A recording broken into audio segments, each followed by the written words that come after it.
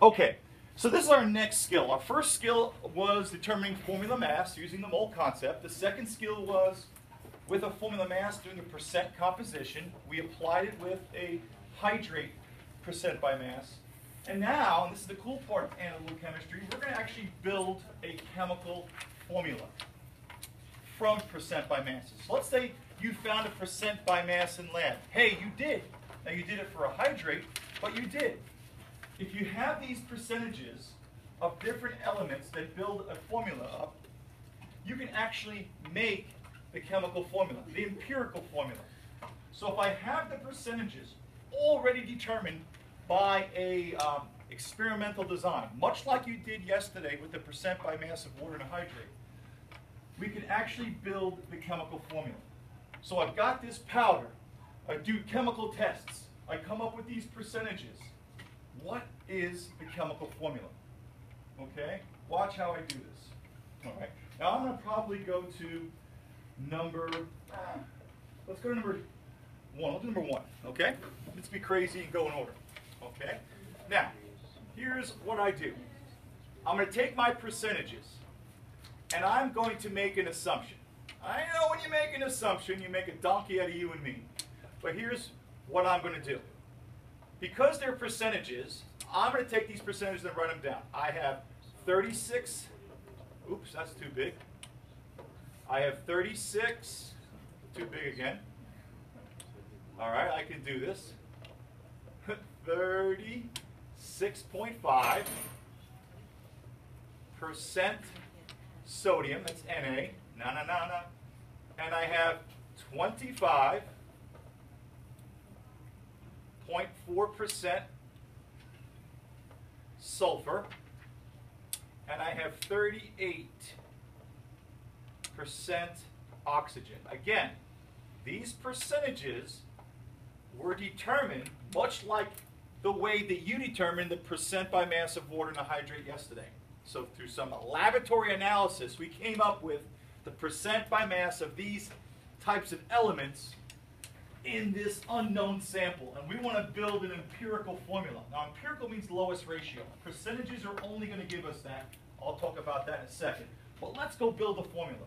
From these percentages, I can come up with a formula.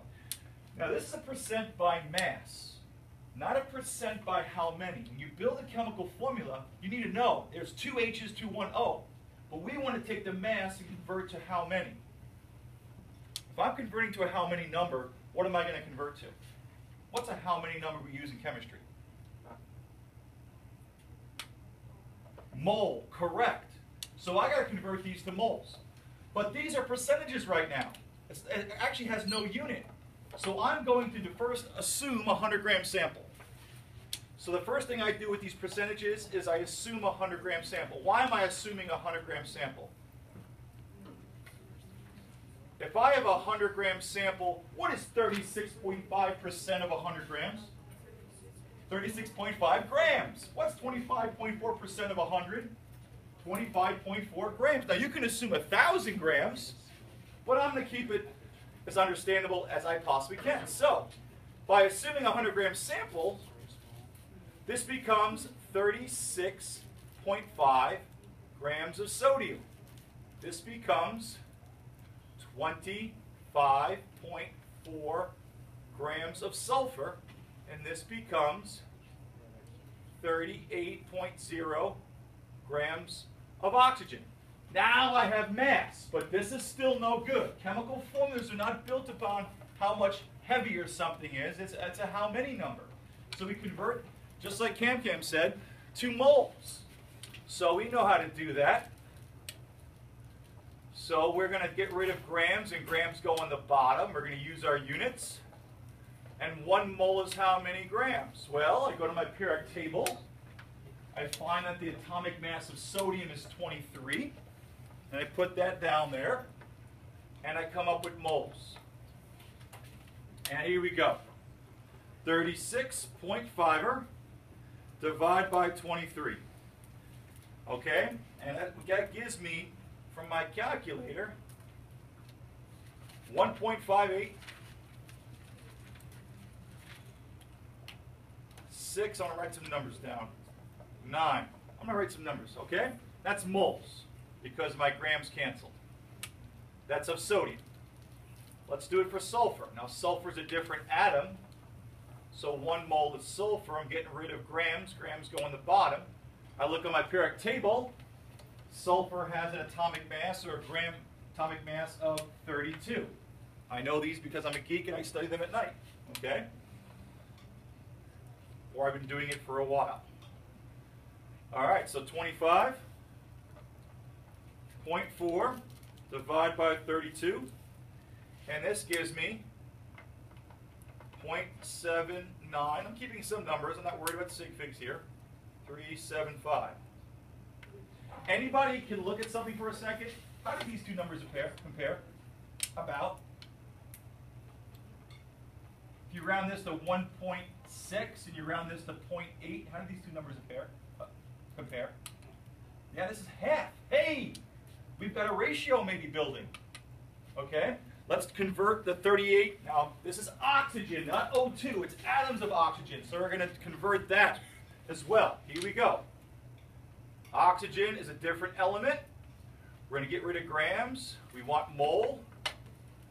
Oxygen is 16 grams per mole of oxygen. Grams cancel. 38 divided by 16. But don't you want grams per mole? Nope. I just want total moles. I'm converting. This is not a formula mass. We're trying to come up with the formula. So from the percentages, assuming 100 grams gives me the grams, I convert to how heavy to how many, and we're going to see if there's a ratio of how many. That's what we need. So this gives me 2.375. Anyone see any patterns here? Round this to 2.4. You round this to 0.8. Round this to 1.6. What's the ratio? Now, it's okay if you don't see it. But isn't this 2.4 4 times this thing? And if this is 1.6, okay? Now, to get the whole number ratio to pop out, here's the last piece. Let's go over the steps again. I assumed a 100-gram sample. Made my percentages go to grams. I converted my how heavy into how many? Into moles. Next step, come up with a ratio. For instance, if I wanted to come up with a ratio, I'd probably pick, of height in this room, I'd pick the shortest person in here to be the standard. Right? If I wanted a ratio of height of students in my class, I'd probably take the shortest person and I'd divide everyone's height by that. The shortest person will wind up being 1. Okay? So who do we divide by in here? Okay. So we divide by Sarah. So we divide by Sarah. Which one's Sarah? So let's divide by Sarah. Sorry, Sarah, but it works out. So here we go, last step. So 0.79375 divided by itself is going to give you what value? 1. You don't really need it. 1.5869 divided by the Sarah, 79375. By the way, it's cool to be on the spectrum. I'm always on the other end of the spectrum. So if you want to put this in your calculator, you can. 1.5869 divided by 0.79375. That gives me 1.9924. Essentially, that's what? 2. The reason why it's not perfectly 2 is because you rounded somewhere in these percentages. So that gives me 2. Somewhere. And you can guess that 2.375 divided by the Sarah gives me approximately what? 4. It'd probably be 3.99. So what does this tell me? When I convert it to moles, there's 4 times the amount of oxygen to 1 sulfur to 2 sodiums. Let's build a chemical formula. So wait a minute. I've got 2 sodiums. I have 1 sulfur. And I have how many oxygens? Right. Anyone see how nicely built? 2 sodiums, 1 sulfur, and 4 oxygens. Hey, does that even work? Does that exist? What the heck is SO4? Sulfate, you go to table E, it's -2. Each sodium is +1. We just found the chemical formula of our unknown white powder once we had the percentages. That's called analytical chemistry. That's your third skill. Okay? Now, why is it the lowest ratio? If you have percentages, you can only come up with the lowest ratio. Yes? 24 divided by 8 is definitely 3. It's my bad. Thank you. Sorry, I got too overzealous. Should have checked. So this would be a 3. It doesn't change anything because SO3 is a sulfite. It's -2 as well. So yeah, thanks for the catch. You're right. Did do my math right. So one I didn't check, one I got wrong. But yeah, there you go. And it works. Now, why do we get a lowest ratio here? If you're using percentages, percentages don't tell you how many. Think about it. If 50% of the molecules are carbon and 50% of the molecules are hydrogen, I don't know if it's a C to an H or C6H6. It doesn't tell me that. It just tells me the lowest ratio. But what's nice is ionic compounds are always the lowest ratio. Okay, I want you to try number 2 right now. Right now, number 2.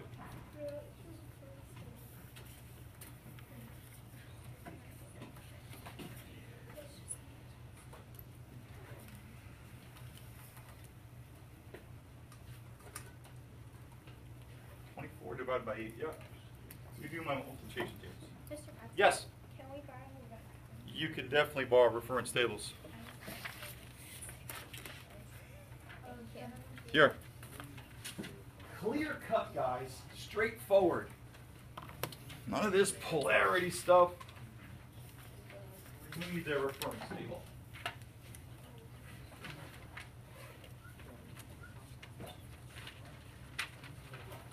Who's liking the math? Anyone? Question? No?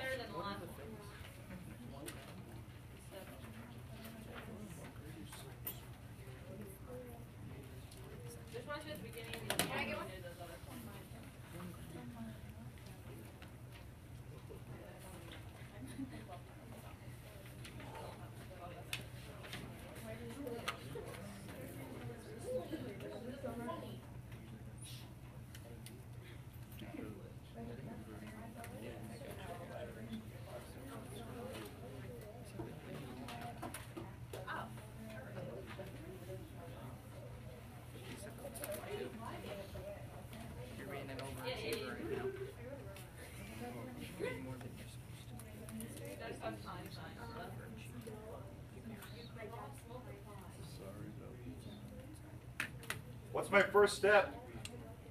Do math.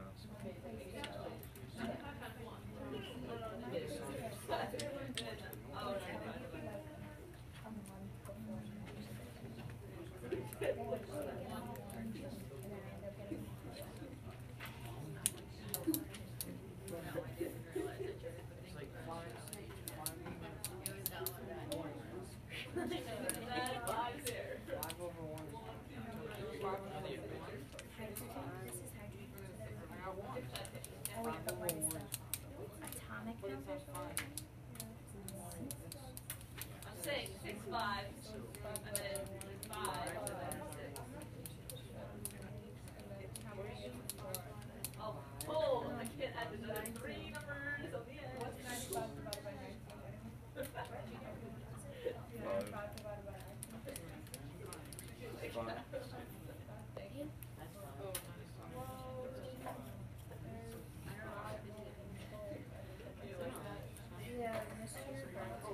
Yeah. Hey Jenny, how was Richard? I feel like we should be concerned by the smiley face. Because they're both the same. They're both There's 5 clearly grams. something. Okay. Moles, that's what I meant. All right. So they're the same number. So what's the ratio? What's the lowest ratio? Right. Exactly.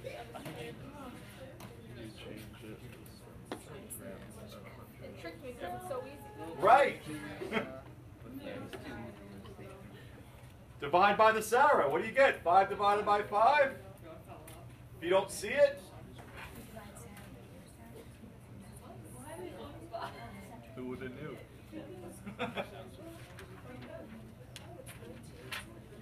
how strange is that? That 95% of the mass of the entire sample is fluorine, yet it's a 1-to-1. You know why that works? Because fluorine is 19 times more massive.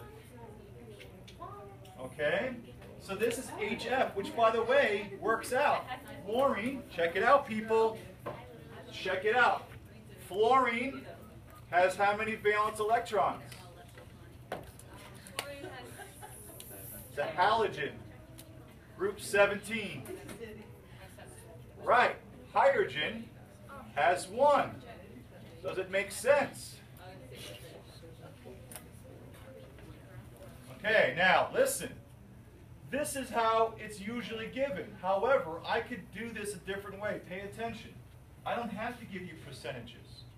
What if I just gave you the grams from a lab? Oh, you found it 5 grams out of 100. So you just convert to moles and do what? Find your ratio. What if I gave you the moles already? What do you find? What do you do there? Just find the ratio, right? Now some people got confused because it was the same. Remember, all we know is lowest ratio from percentages. So 5 to 5 means, hey, this is the same amount. So it's a 1-to-1. Okay? So 3, 4, and 5 are your homework. But let's go on to skill number 4. You're going to love this one. Okay? Okay, now watch. Last skill. Oh, yeah. Number 6. We already, stay with me please, we already found the empirical formula to be CH3. We just did this problem. We found the percentages, we assumed a 100-gram sample, we converted to moles, we divided by the Sarah, and we got a 1-to-3 ratio.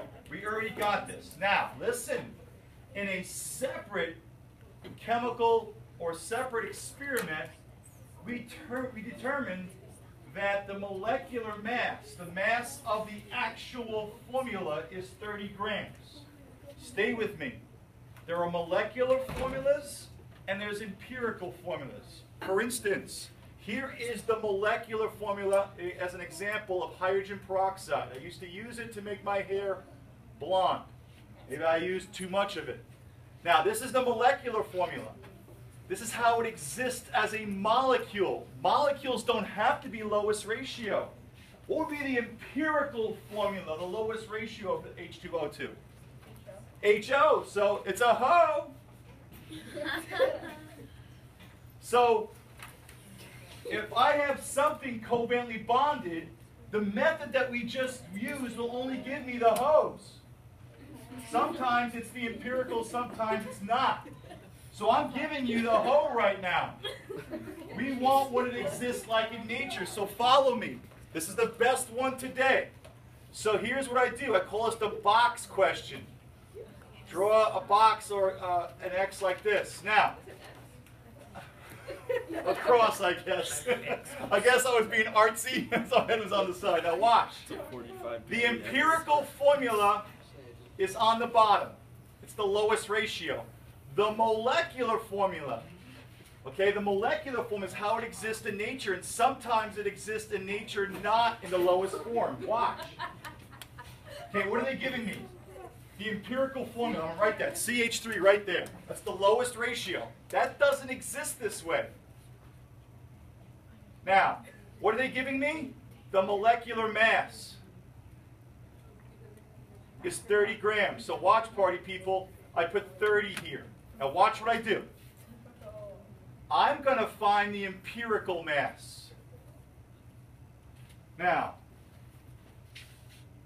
1 H is 1 apiece, right? So I have 3 H's. 1 plus 1 plus 1 is what? Plus carbon's mass, 12, gives me what? What's the mass of this formula, of the empirical formula? 15. Okay, cool beans. Check this out, party people. Wait a minute. 30 divided by 15 is what? 2. So that must mean that I have to double this number. If I have to double this side, I've got to double this side. Anyone guess what the actual molecular formula is? 2 times, well, yes, C2H6. What did I just do? Hey, I just doubled the carbon and I doubled the H. And if you want to check, this will add up to 30. 2 times 12, 24, plus 6 is 30. That's your answer to this question. Let's try number 7 together. 16? 32 and 16. Do number 7 now. Okay, let's draw a box question. How do I know it's a box? Because they're giving me the lowest ratio, which is right here. The empirical is the lowest ratio. They're giving me the molecular mass, the mass of the molecular compound to be 108. So I'm going to add this up. 2 times 14 is what? 28. 5 times 16 is what? 80. When I add this up, what do I get? I get 108. What? So this is times what? Times 1. So guess what the molecular formula is? Same thing. Same thing. Hey. So guess what? It was a hoe all along. Okay. Check out water. Does water exist this way? H2O? Doesn't water exist already in its lowest form?